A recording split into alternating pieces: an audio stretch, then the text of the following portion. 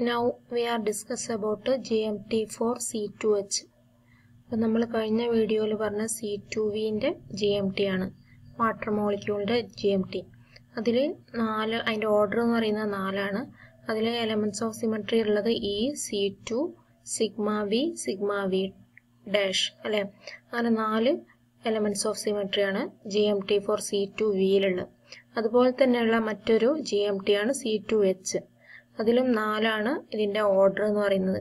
Order 4 ആണെന്ന് പറഞ്ഞാൽ എന്താണ്? അതിലുള്ള സിമെട്രി ഓപ്പറേഷൻ അല്ലെങ്കിൽ സിമെട്രി എലമെന്റ് 4 ആയിരിക്കും. അപ്പോൾ ഇതിൽ വരുന്നത് E, C2, sigma H, I. അപ്പം നേരത്തെ സിഗ്മ Vയും സിഗ്മ V ഡാഷിനും പകരം ഇവിടെ സിഗ്മ Hഉം Iയും ആണ് വരുന്നത്. അപ്പോൾ ഇതും നേരത്തെ പോലെ തന്നെ കമ്മ്യൂട്ടേറ്റീവ് ഗ്രൂപ്പ് ആണ്. അതിന്റെ എക്സാമ്പിൾ എന്ന് പറയുന്നത് ട്രാൻസ് 1,2 ഡൈക്ലോറോ ഈഥീൻ ആണ്. അതിലൊരു C2 ആക്സിസ് ഉണ്ട്. Then sigma H plane and then I and center of symmetry, center of inversion I, sigma H horizontal mirror plane. Then C2 axis E. അങ്ങനെ 4 elements of symmetry ആണ് C2H ലുള്ളത്. അപ്പോൾ നമ്മൾ എങ്ങനെയാണ് ചെയ്യുന്നത്? ഫസ്റ്റിൽ നമ്മൾ റോ ആയിട്ടും കോളം ആയിട്ടും നമ്മുടെ elements of symmetry എഴുതും. അതുപോലെ താഴേക്കും എഴുതും. Then നമ്മൾ ഓരോന്നായിട്ട് മൾട്ടിപ്ലൈ ചെയ്യും. അപ്പോൾ നമുക്ക് ഫസ്റ്റ് കിട്ടുന്ന റോയും ഫസ്റ്റ് കിട്ടുന്ന കോളം സെയിം ആയിരിക്കും അല്ലേ? E, C2, sigma H, I. ഈ കൊണ്ട് നമ്മൾ മൾട്ടിപ്ലൈ ചെയ്താണ് ഓരോന്നിനെയും. അപ്പോൾ താഴേക്കും അതുപോലെ തന്നെ E, C2, sigma H, I. അപ്പോൾ നമ്മൾ ഓരോന്നിനെ ഈ കൊണ്ട് മൾട്ടിപ്ലൈ ചെയ്താൽ സെയിം ആയിട്ടുള്ള അതേ എലമെന്റ് തന്നെ നമുക്ക് കിട്ടും. ഇനി നമുക്ക് രണ്ടാമത്തെ റോയിൽ നോക്കാം. C2 into E, C2 കിട്ടി. Then C2 into C2, E കിട്ടി. Then C2 into sigma H, I. നമുക്കറിയാം കമ്മ്യൂട്ടേറ്റീവ് ഗ്രൂപ്പ് ആണ്. അതുകൊണ്ട് ഈ അല്ലാത്ത രണ്ടെണ്ണം മൾട്ടിപ്ലൈ ചെയ്താൽ ഈ അല്ലാത്ത വേറെ ഏതെങ്കിലും സിമെട്രിക് എലമെന്റ് നമുക്ക് കിട്ടും. അതാണ് I ആണ്. അപ്പോൾ നമ്മളിവിടെ എന്താ മൾട്ടിപ്ലൈ ചെയ്ത് C2 into sigma H. അപ്പോൾ അടുത്ത എലമെന്റ് എന്ന് പറഞ്ഞാൽ I ആയിരിക്കും. അതുപോലെ തന്നെ നമുക്ക് ഈ റൊട്ടേഷൻ ചെയ്തിട്ട് നമുക്ക് ഈ എലമെന്റ് കിട്ടും. റൊട്ടേഷൻ ഓപ്പറേഷൻ ചെയ്താൽ നമുക്ക് ഇതേ സംഭവം തന്നെ കിട്ടും. അപ്പോൾ നമ്മൾ കമ്മ്യൂട്ടേറ്റീവ് ഗ്രൂപ്പ് ആയതുകൊണ്ട് നമുക്ക് മൂന്നാമത്തെ ഒരു എലമെന്റ് ആയിരിക്കും അതിന്റെ ആൻസർ എന്ന് പറയുന്നത്. അതുപോലെ C2 into I എന്തായിരിക്കും? Sigma H. അപ്പോൾ രണ്ട് റോസ് കഴിഞ്ഞു. ഇനി മൂന്നാമത്തെ റോ നോക്കുക. സിഗ്മ H എന്താണ്? E into sigma H, sigma H, C2 into sigma H, I കിട്ടി. Sigma H into sigma H, E കിട്ടി. Then I into sigma H, C2 കിട്ടി. ഓക്കെ, ആ മൂന്നാമത്തെ റോയും കംപ്ലീറ്റ് ആയി. ഇനി നാലാമത്തെ റോ എന്ന് പറയുന്നത് E into I, C2 into I, sigma H, sigma H into I, C2, then I into I, E. Okay, I square എന്ന് പറഞ്ഞാൽ E ആണ് നമുക്കറിയാം. അതുപോലെ സിഗ്മ H സ്ക്വയർ എന്ന് പറഞ്ഞാൽ E ആണ് നമുക്കറിയാം. അപ്പോൾ നമ്മൾ GMT കംപ്ലീറ്റ് ആയി അല്ലേ? GMT ടേബിൾ കംപ്ലീറ്റ് ആയി. ഇതാണ് C2H മോളിക്യൂളിന്റെ GMT. അപ്പോൾ തന്നെ എക്സാമ്പിൾ ആയിട്ട് നമ്മൾ പറഞ്ഞ ട്രാൻസ് 1,2 ഡൈക്ലോറോ ഈഥീൻ. അപ്പോൾ നമ്മൾ എക്സാമിന് വരുമ്പം എങ്ങനെയാണ് നമ്മൾ ഓരോ സ്റ്റെപ്പായിട്ട് എഴുതണം. ആദ്യത്തെ സ്റ്റേജ് ഫസ്റ്റ് റോയിൽ കിട്ടിയ മാതിരി എഴുതാം. രണ്ടാമത്തെ റോയിൽ രണ്ടാമത്തെ സ്റ്റേജായിട്ട് രണ്ടാമത്തെ സ്റ്റെപ്പായിട്ട് നമ്മൾ സെക്കൻഡ് റോ കിട്ടിയതുപോലെ അങ്ങനെ ഓരോന്നും മൾട്ടിപ്ലൈ ചെയ്ത് കിട്ടിയതുപോലെ നമ്മൾ എക്സാമിന് എഴുതണം.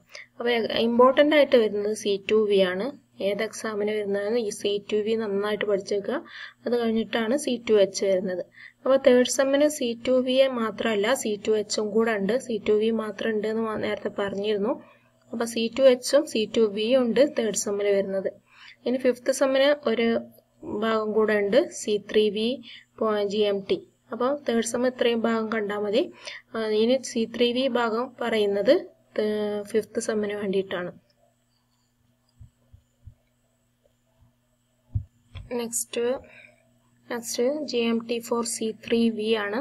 C3V എന്ന് പറയുമ്പോൾ നമ്മളെ NH3 മോളിക്യൂൾ C3V പോയിന്റ് ഗ്രൂപ്പിൽ വരുന്നതാണ്. അപ്പോൾ NH3 മോളിക്യൂൾ നോക്കാം. C3 ആക്സിസ് ഉണ്ട്. അതുപോലെ X axis, Y axis and Z axis. അതുപോലെ 3 ആക്സിസും അതുപോലെ C3 ആക്സിസ് വരുന്നുണ്ട്. XYZ എന്ന് പറയുന്ന H1, H2, H3 ഉള്ള 3 ആക്സിസും വരുന്നുണ്ട്. അതിൽ H1ൽ sigma V, H2ൽ sigma V dash and H3ൽ sigma V double dash അല്ലേ? അങ്ങനെ 3 വെർട്ടിക്കൽ മിറർ പ്ലെയിൻ ആണ് NH3 മോളിക്യൂളിലുള്ളത്. അപ്പോൾ NH3 മോളിക്യൂൾ എന്ന് പറയുമ്പോൾ അതിന്റെ ഓർഡർ എന്താണ് വരുന്നത്? അതിൽ 6 ആണ്. 6 ആണ് അതിന്റെ ഓർഡർ എന്ന് പറയുന്നത്. 6 ഓർഡർ ആവുമ്പോൾ അതിൽ 6 എലമെന്റ്സ് ഓഫ് സിമട്രി ഉണ്ട്. എലമെന്റ്സ് ഓഫ് സിമട്രി ഏതൊക്കെ വരുന്നത്? ഇ വരുന്നുണ്ട്, C3, then C3 square, sigma V dash and sigma V double dash. അങ്ങനെ 6 എലമെന്റ്സ് ഓഫ് സിമട്രി വരുന്നുണ്ട്. അതുപോലെ നമ്മൾ അത് GMT ആയിട്ട് എഴുതുമ്പം അത് റോയിലും കോളത്തിലും നമ്മൾ 6 സിമട്രി എലമെന്റ്സ് എഴുതാം. ദെൻ നമുക്ക് C3 സ്ക്വയർ അങ്ങനെ 2 എലമെന്റ്സ് ഉണ്ട്. അതെങ്ങനെയാണ് വരുന്നത്? C3ന്റെ സ്ക്വയർ C3 എടുക്കുക, ദെൻ C3 സ്ക്വയർ എടുക്കുക. നമുക്കറിയാം C2 സ്ക്വയറും പഠിച്ചിട്ടുണ്ട്. C2 സ്ക്വയർ ആകുമ്പം അതിന് C2 × C2 ആണ്, അത് E ആണ് വരിക. ഇവിടെ C3 സ്ക്വയർ എന്ന് പറയുമ്പോൾ C3 എന്ന് പറഞ്ഞാൽ അത് ഓഡ് നമ്പറാണ്, 3 എന്ന് പറയുന്നത് ഓഡ് നമ്പറാണ്. അപ്പോൾ അതിന്റെ സ്ക്വയർ എടുക്കുമ്പോൾ നമുക്ക് E കിട്ടില്ല. അതിന്റെ സ്ക്വയർ എങ്ങനെയാണ്? അതിന്റെ ക്യൂബ് എടുക്കുകയാണെങ്കിൽ നമുക്ക് E കിട്ടും. കാരണം C3 ക്യൂബ് ആണെങ്കിൽ അത് E ആയിരിക്കും.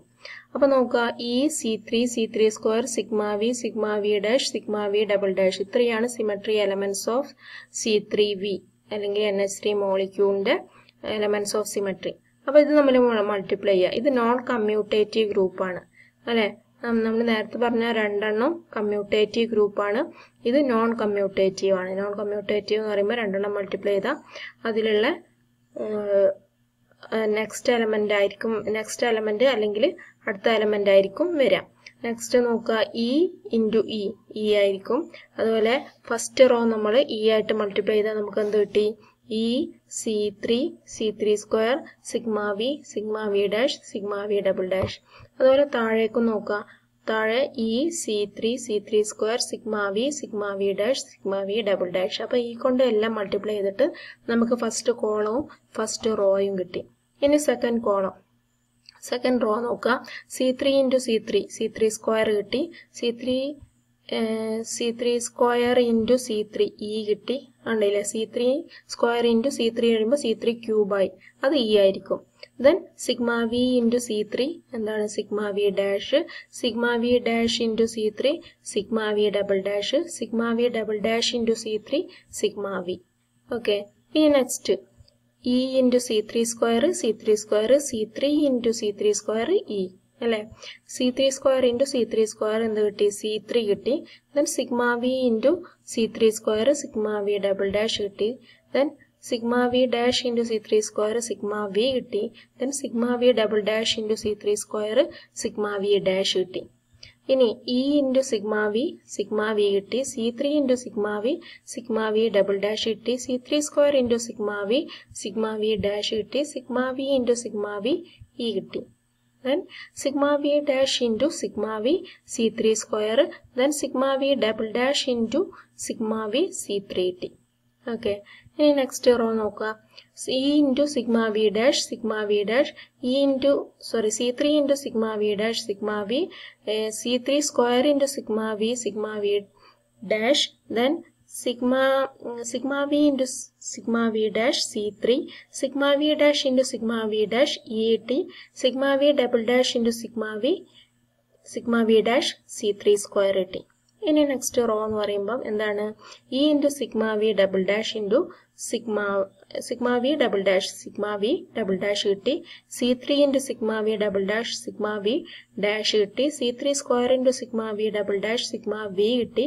Then sigma v into sigma v double dash എന്ത് കിട്ടി?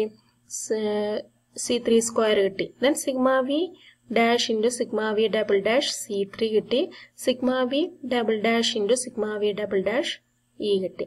അപ്പോൾ ഇത്രയാണ് നമ്മൾ അതിന്റെ ഓപ്പറേഷൻസ്. അപ്പോൾ നമ്മൾ ഓരോ ഓപ്പറേഷൻസ് ചെയ്താൽ നമുക്കതിന്റെ മൾട്ടിപ്ലിക്കേഷൻ ചെയ്താൽ ഈ GMT കിട്ടും. GMT four C3V. ഇതിന്റെ ഓർഡർ എന്ന് പറയുമ്പോൾ 6 ആണ്. 6 സിമട്രി എലമെന്റ്സ് ഉണ്ടാവും. സിമട്രി എലമെന്റ്സ് എന്ന് പറയുമ്പോൾ ഈ C3 square, sigma V dash, sigma V double dash. അപ്പോൾ ഇത്രയാണ് നമ്മുടെ NH3 മോളിക്യൂളിന്റെ GMT. ഇത്രയാണ് നമ്മൾ മോളിക്കുലാർ സിമട്രി ആൻഡ് ഗ്രൂപ്പ് തിയറിയിൽ പഠിക്കാനുള്ളത്. അപ്പോൾ ഇത്രയും നന്നായിട്ട് പഠിക്കുക. ഓക്കെ.